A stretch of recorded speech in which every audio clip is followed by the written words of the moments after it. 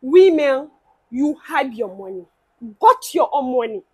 I have been hearing this thing before I got married. It is until that I got onto the marriage that I might understand it very well. Women, you have your money.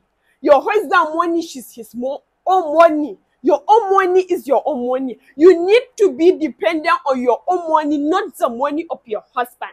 Everything that you want to do, women, they want their husband to do everything for them. To buy bread for them, to buy salt for them, to buy maggi for them, to buy but this is not fair, manner. This is pull your hands, manner. There is pride, there is dignity, there is selflessness on having your own money. There is my respect. Because the man, she's gonna play you like football.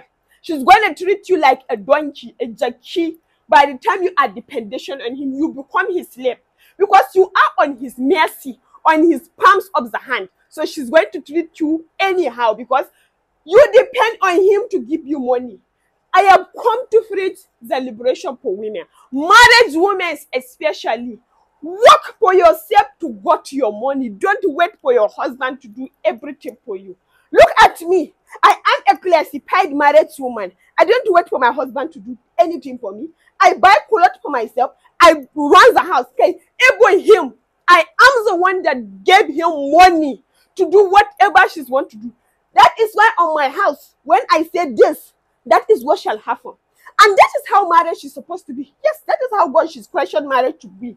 Woman, she's supposed to have power, not depend on man. My husband now, she cannot, I can travel anywhere, I can buy anything because I have my money. But when you don't have money, you are depending on your husband. You will have to wait for him to go and come back from anything, from journey, before much is answer you. I know.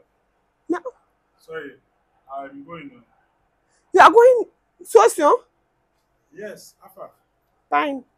Are you okay? Sorry for interrupting your video. She said no okay? problem. I'm fine. Baby, what's up the money that I said you should give me? Which one? The money to buy maternal bras. The bra on my wardrobe. Maybe I sent you 200,000 last week. Why you talk something that you sent last? I have finished it, man. And I'm gonna tune you. Am I not your responsibility? You are supposed to be taking responsible of me. You provide for me, you buy for me anything that I want. I want to buy Vra, and I need money to buy Vra. I don't have money.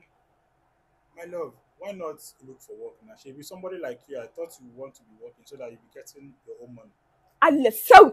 God, she's gonna forbid it.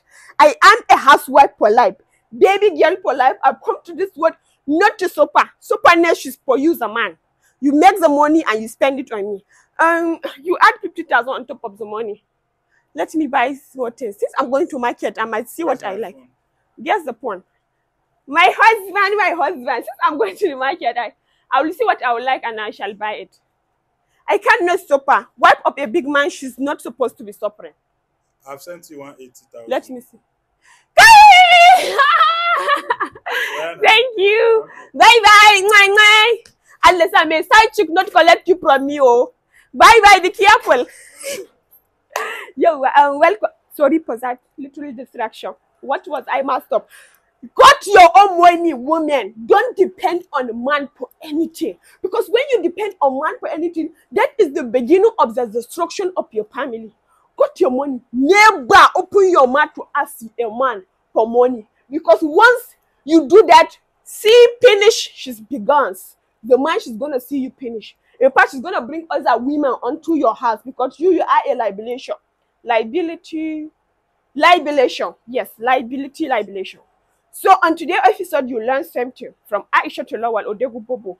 Never ask a man for money, married women. Got your own money. Start business, work. You are a human. Work and cater for yourself. And you see how the man is going to respect you. The man is not going to treat you like a zonky. Just the way my husband, she don't treat me like a zonky. I've never asked him and I will never ask him. See, Angela, tune on next week for more things on how to make your marriage work and sustainable of the marriage life that you will enjoy. Today I am speaking out of experience after my marriage for almost. But then nobody. Say Angela, say Angela, bye. Yawa.